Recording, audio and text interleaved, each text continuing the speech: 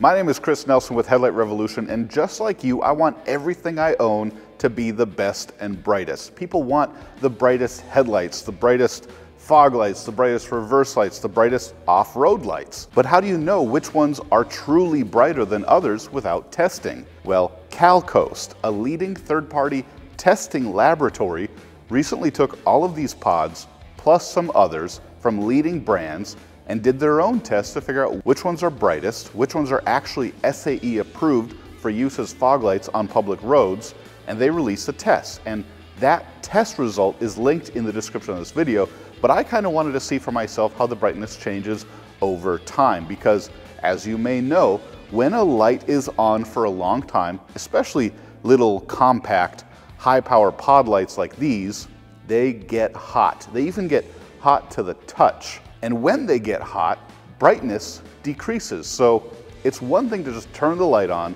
and measure the brightness and say, voila, there it is. But what if you're actually using them for a while? So we put these pod lights to the test and we measured temperature and brightness in lux at 1 minute, 5 minutes, 30 minutes, and 60 minutes. We used a digital thermal imager to figure out exactly how hot each pod gets over time at each of those intervals. And then we use a digital lux meter to test maximum lux at the same point. So the way we did the test is we set up one pod at a time, we powered it up, shined it at our testing wall, and at each one of those intervals, we took a measurement of heat and brightness. And at the end, we got a really good look at how these pods perform over time. If you want to see the results for every single pod, keep watching, but let me break it down to the two most bright pods in the entire lineup. Number one, head and shoulders above the rest, was the Morimoto HXB wide beam pattern. This 4-banger pod blew everything else out of the water, even the brightest options from Diode Dynamics, the brightest options from Baja Designs, from Rigid Industries. Everything that we tested, the 4-banger was the brightest option by a lot, but not only just at the 1 minute mark, even at the 60-minute mark of continuous use.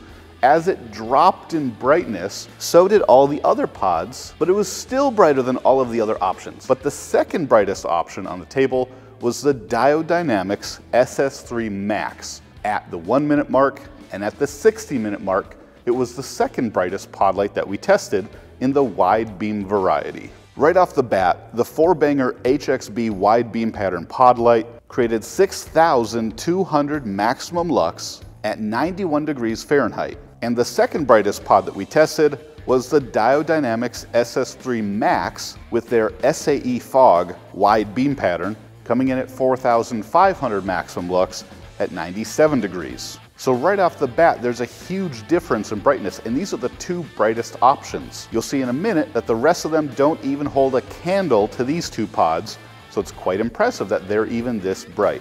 And here you can see how at 5 minutes and 30 minutes, the brightness decreases, the temperature goes up, and then at 60 minutes, the 4-banger HXB was at 4,500 lux, which is the same brightness that the Diode Dynamics SS3 Max started at. The 4-banger reached a temperature of 221 degrees and experienced a 27% decrease in brightness from 1 minute to 60 minutes of operation. The Diode Dynamics Max reached 3,300 lux at a temperature of 211 degrees, which is also a 27% decrease in brightness over 60 minutes of runtime. If you're still curious how the other pods stack up, check this out. Surprisingly, the third brightest pod light in this lineup was the entry-level pod from Morimoto, the 4-banger NCS. Right off the bat, it kicked out 3,400 maximum lux at a temperature of 77 degrees. And by 60 minutes of continuous runtime, still had 3,100 maximum lux at a temperature of only 150 degrees. That's only an 8.8% decrease in brightness, and it shows how the lower power pods lose less brightness over time because they're just not getting as hot. That's a constant theme through this entire test. The lower powered pods, like the entry-level Morimoto 4-banger NCS, the Diode Dynamics Sport, and the pods from Rigid Industries, don't draw as much power, they don't make as much light, and therefore, over time, the decrease in brightness is less. And the higher power pods like Baja Designs, Diode Dynamics, and Morimoto have more brightness decrease over time because they make more heat. The fourth brightest pod in this test was the Baja Designs Pro. At 1 minute of testing, it made 3,200 maximum lux at 95 degrees. And after 60 minutes of continuous runtime, it dropped 25% down to 2,400 maximum lux at a temperature of 182 degrees. The Diode Dynamics SS3 Pro came in at 3,100 maximum lux after 1 minute and dropped 19% down to 2,500 maximum lux at 60 minutes, coming in at 208 degrees.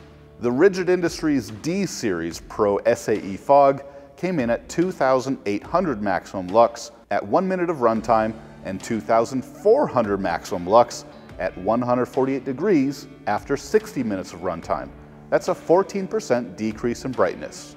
The Diode Dynamics SS3 Sport came in at 2,500 maximum lux at 1 minute and 2,500 lux at 60 minutes. The SS3 Sport, which is Diode's entry-level pod, was very efficient thermally and did not see a decrease in brightness at all. The Baja Designs SAE Wide also saw a 0% decrease in brightness over time because it just doesn't create that much light or heat. Right off the bat, it created 600 maximum lux at 89 degrees, and after 60 minutes, it still created 600 maximum lux at 177 degrees. There's two ways you can look at this test. Either take my word for it because we did it right here for you in a way that matters to me, or download the test results directly from Calcos.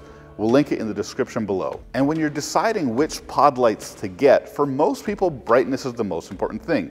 But if you have a need for the least amount of heat, you can also make a decision based on that. If you like this kind of content, of course, please like and subscribe, but also go check out our other videos where we talk about other types of off-road lighting products. And if there's a question that you have, we do answer comments. If you want to see a different kind of video, post it below, and we'll see what we can do next time. To find out everything that fits your car or truck, go to headlightrevolution.com, enter your year, make, and model, and you'll see everything from headlights, off-road lights, fog lights, tail lights, reverse lights, and more.